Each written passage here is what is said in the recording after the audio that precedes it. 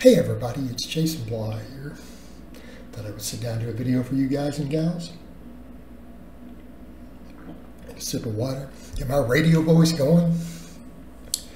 Let's talk about something. You know, I always see some comments, like I put up a picture just a little bit ago of my training blog, and all these bizarre anti-TRT comments.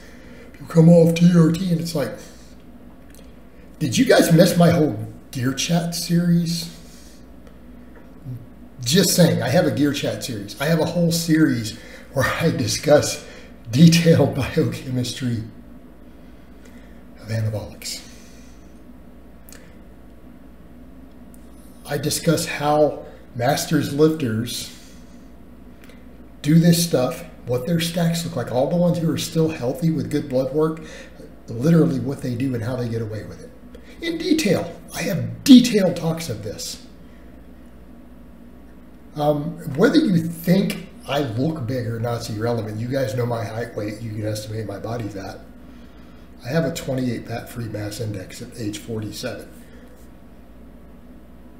Go research natural limits and fat-free mass index, and I'll leave it there. Really strange statements. And I'm very pro TRT, but why that tag gets associated with me seems quite strange. It really does. TRT is a modern medical miracle. Probably, in my opinion, as someone who's a big advocate for men's health, I think it's probably the greatest thing since sliced bread. And I think every one of you who are against it, as you get older, your opinion is going to change. You're going to think it's amazing one day. You're going to get on your knees and thank God that it exists one day. Okay? Because it really is. It really is that awesome. But it just seems strange thrown at me. And it seems strange still that people associate TRT with muscle growth. In what delusional world does having testosterone in the normal, healthy range that, you know, guys at age 23 have?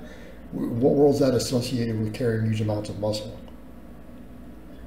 You guys are a little delusional. All right, but that aside, it's such a bizarre behavior. And it's only coming from this little niche in the fitness world. I don't think people realize it by and large. And to the rest of the world, everyone else is looking for advantages to be healthier, to look better, to get in shape. It's only a little tiny, strange, cult-like niche on the internet that still obsesses over purity in sports. Purity in baseball. I think like Biden up here, we got to keep purity in baseball. It's the American tradition. It's our sport. You know, if it wasn't for baseball in the U.S. Senate, no one would probably care about PEDs at all. They would all be legalized at this point, my opinion. Because we come over what's everything else that's going on. Longevity clinics everywhere. Millions of non-lifters get prescribed testosterone. Thousands of people, I know women personally, by the way, who go to clinics and they get prescribed HGH, real HGH, to help tighten their skin, to help them lose a little body fat. It's cosmetic benefit. Okay, this is normal.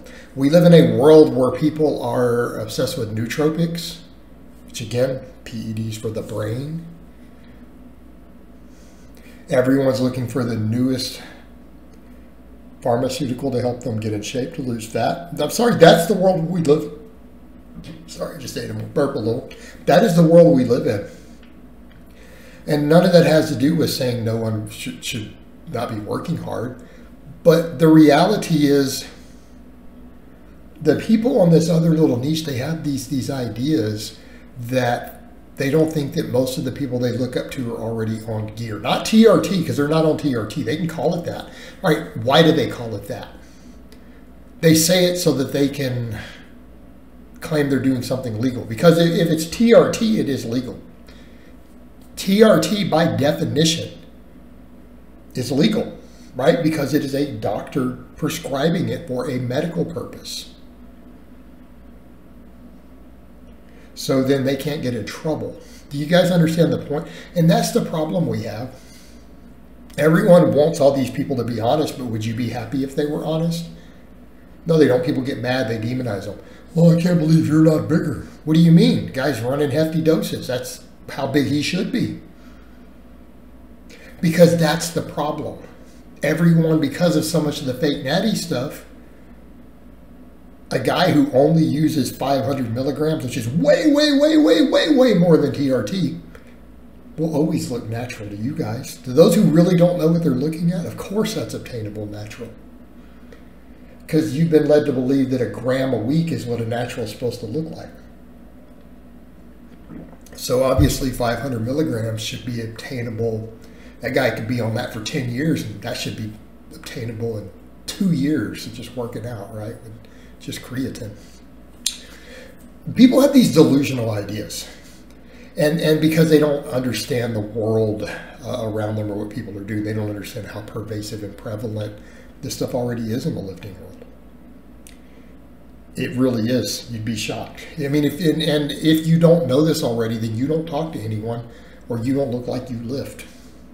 Because if you look like you lift, when you go to the gym, guys would all be talking to you about it anyways. I can walk into any gym anywhere in this country. Any gym. I don't care what gym. 24-hour fitness.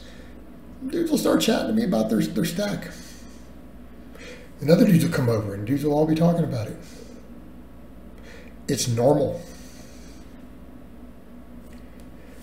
It's why we need education. That's why guys like me and other people do try to put out videos like I've done, because people are going to do these things. And those of you who have these strange ideas that they're not, I'm sorry, you live in a little weird delusional bubble. I promise you, the gym you go to, there's plenty of guys you don't even realize are on gear who are on it then. I promise you. Probably 37 of them. And because they're going to do it, that's why we need education, right? Because it is all eventually going to get legalized. So there's going to be a bigger push over time because of, again, all the other benefits. Anything that helps people get in shape, lose weight, get stronger erections, tighter skin, look younger, there's going to be a push. These things are going to get deregulated. Again, sports is the only thing holding it back. And when this last little generation of senators who passed all those bills, they finally die off of old age. When they die off of old age, all the ones who care about baseball,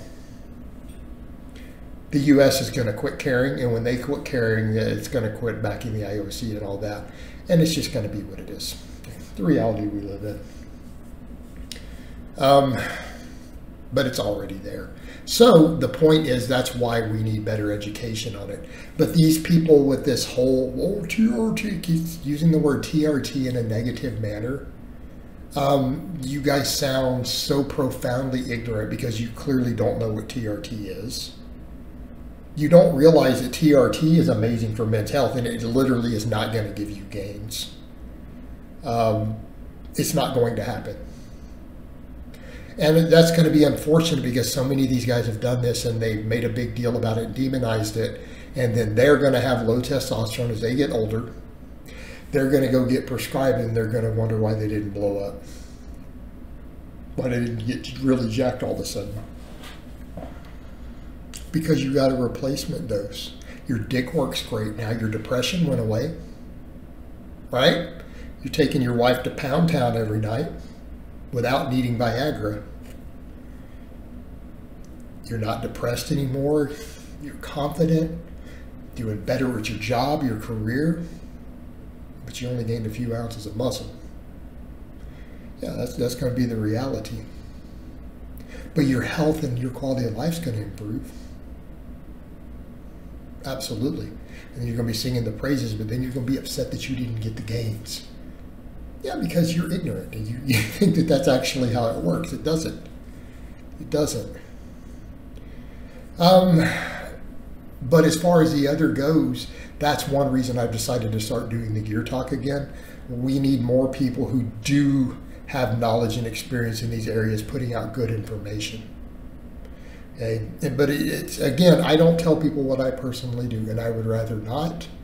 because it's still the current climate. I mean, I'm more than willing to educate people and talk to them about it, but I'm not going to get up here on a camera and be like, I do X, Y, Z. You guys can infer whatever you like, but I'm not going to get up and say those things. At least not until the climate changes about it. But I do want to be part of the education process to help people so that we can have better harm reduction. Okay? Because we don't need people dropping dead. Right? We need to be discussing safety. We need to be discussing health. We need to be discussing our lipid profiles and blood pressure. Because we're not dealing with TRT at that point. We're dealing with a lot more. And that's the norm. So people need to quit throwing the word TRT, which is a modern medical miracle for men. Need to quit throwing that around there and making it the same thing as using gear. It's not. And I'm sorry, but the point we're at, people have been so deceived by fake natties as to what's obtainable natural, that quite frankly, I really think the average person who makes those statements doesn't realize that the natural limit of what they think a guy can achieve versus what is actually enhanced is probably 20 or 30 pounds of muscle difference. As far as what a natural can really do on that frame of the person you're looking at versus where they really are. But it's been that way a while until you get into the circles. And once you guys are big enough to look like you lift and you're putting up some decent numbers, you'll get welcomed into a different world, and then you'll learn what's up. And it's always been that way. And the guys who make these comments, I already know that you guys don't look like you lift, because you would know this already, because the guys at the gym would have already told you. All right, guys, but that's really all I have to say on that today. I hope it's been informative, and I'll talk to you guys next time.